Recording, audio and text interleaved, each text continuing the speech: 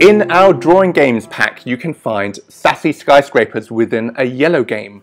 We have given you different tools, different papers, and the challenge today is how many ways you can think of to draw straight lines on paper.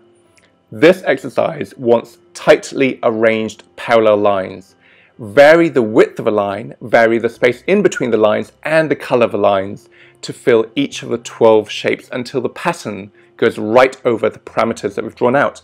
Now, perhaps start with pencil and pen, the materials we know best, but soon, and when you're ready, graduate onto the stamp pad.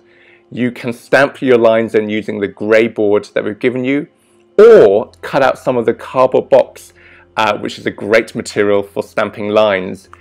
A little bit of drawing and shading in between can really enrich that pattern.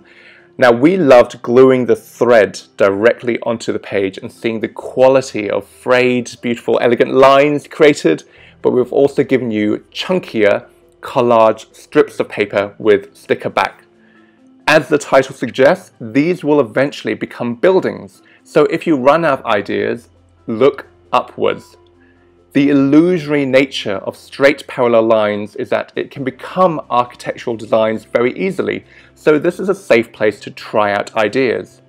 Once complete, cut the jigsaw shapes out, which should fit together on the page, and start by sticking the shapes on the back first, allowing the foreground buildings to overlap slightly onto the one on the back. If you're doing this with one player, fill out all 12. For 2 players, 6 each. Enjoy!